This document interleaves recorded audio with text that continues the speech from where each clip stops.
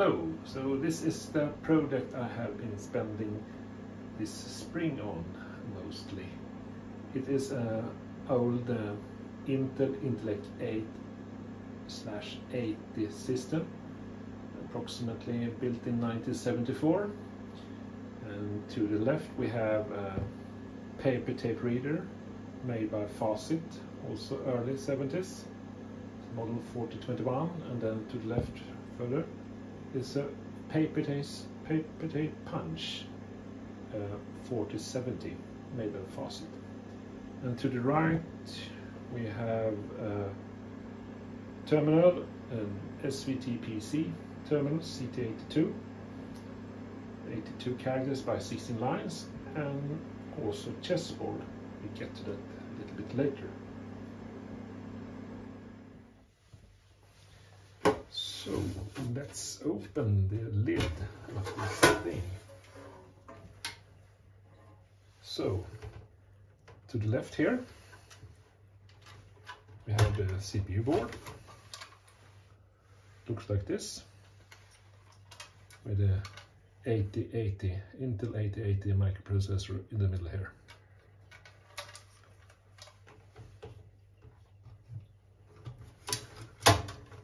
This board here is the front panel controller, and here we have two RAM boards. One RAM board is 4K of memory. It has Intel 2102 1K chips, and there is two boards for a total of 8K of memory. We have here the EPROM board. It has 16 1702 memory chips, so each of them is containing 2 kilobit or 256 bytes of memory for a total of 4K, and it's here where the monitor is located. And over here is the EPROM programmer board for the front panel EPROM socket. And this is the I/O board. It's the I/O board for the punch and reader, and this is the I/O board here for the serial port for the terminal.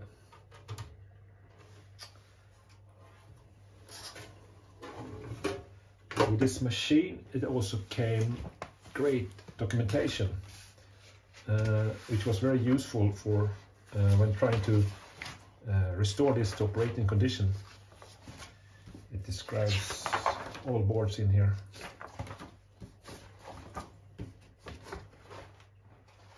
And one of the first things I did when restoring this machine was to create this extender board, and it was very useful because I could access all the signals using this extender board and attach the plug-in boards here instead.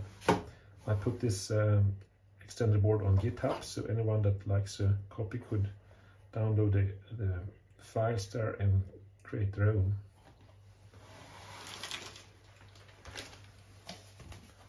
I also have these nice manuals. This is the operating manual for the Intellec 880 with all the commands described in there. There are commands for reading files from punched tape and substitute memory and whatever.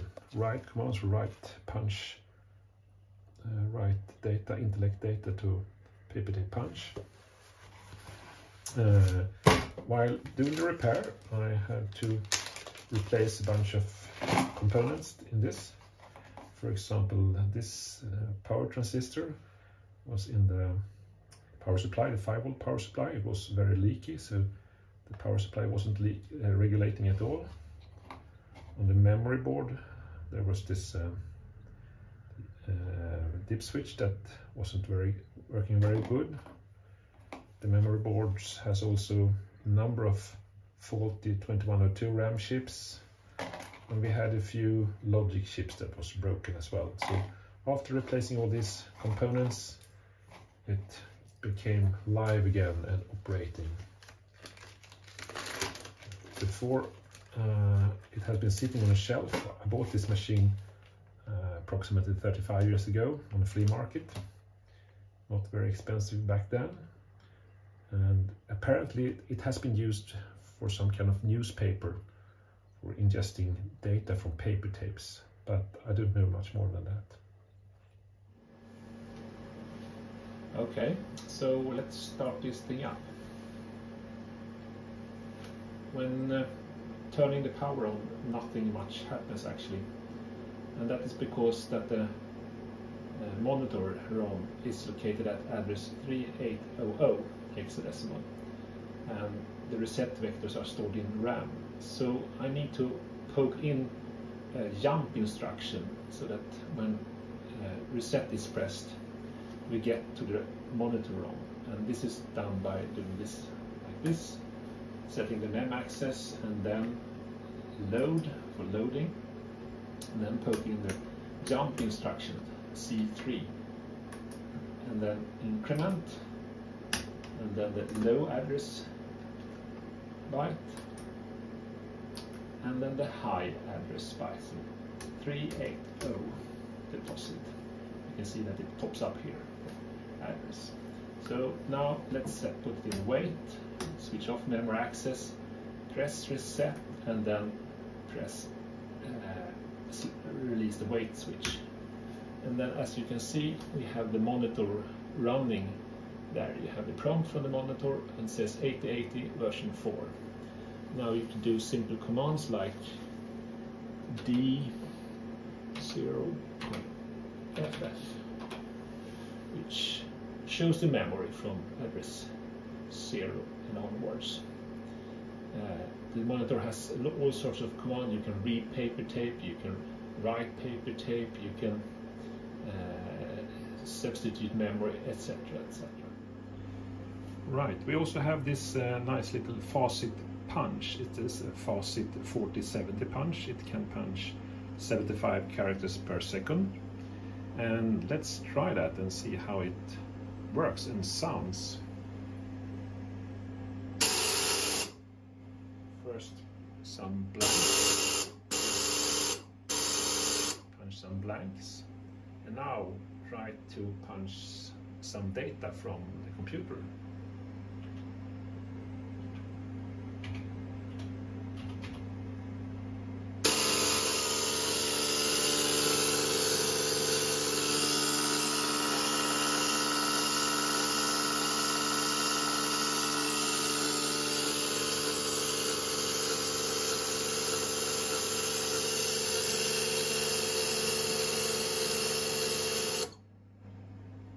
So it punches Intel hex data directly to the punch. Yes, initially I talked about chess and the chessboard, and that's because I have here on this paper tape here, I have micro chess for 8080, and it's a program that was developed by Peter Jennings in 1977. And here is the manual for this program. Back then it was intended that you more or less typed in the entire program. So here is the hexadecimal listing of the program. Luckily, a guy named Udo Munk has already done that for us, so I have been able to punch it to this tape. And now I'm going to thread this into the paper tape reader, and then let's load it. Let's start with, we just put it in the tape reader.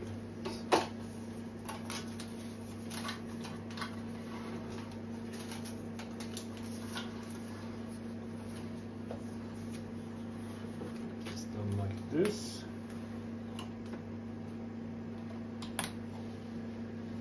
Paper tape reader is a bit noisy.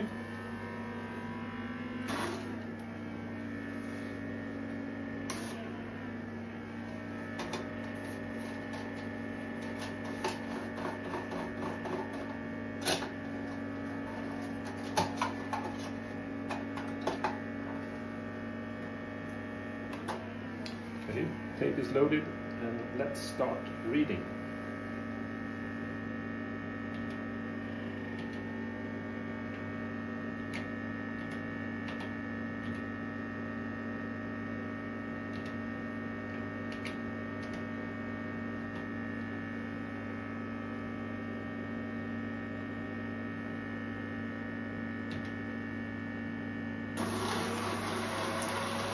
papet reader is running now and is reading with 300 characters per second. It is a Facit 4021 reader manufactured in Sweden.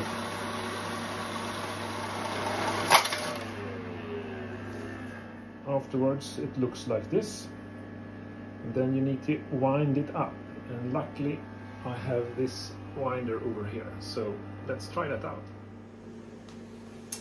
Right, it turns like this and then press here.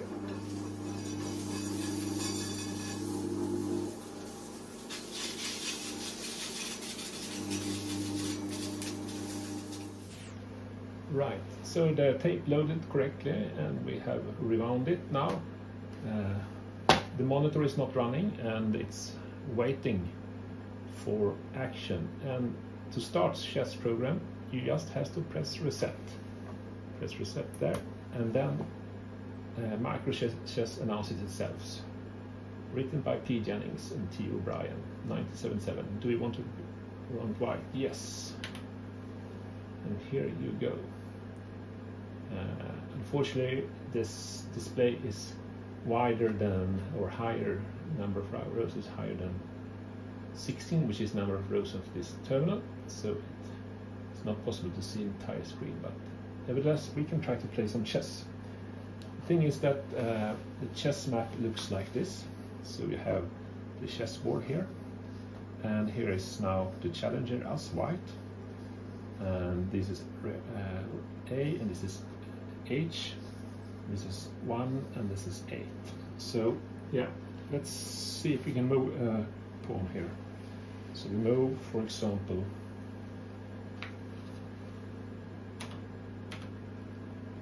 dash 44.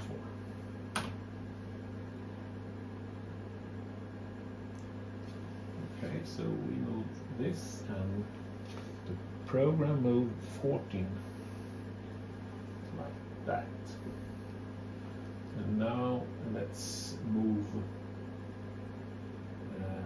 this knight here from there, from 71 to 52. Thinking. And it does 03 to 47. 03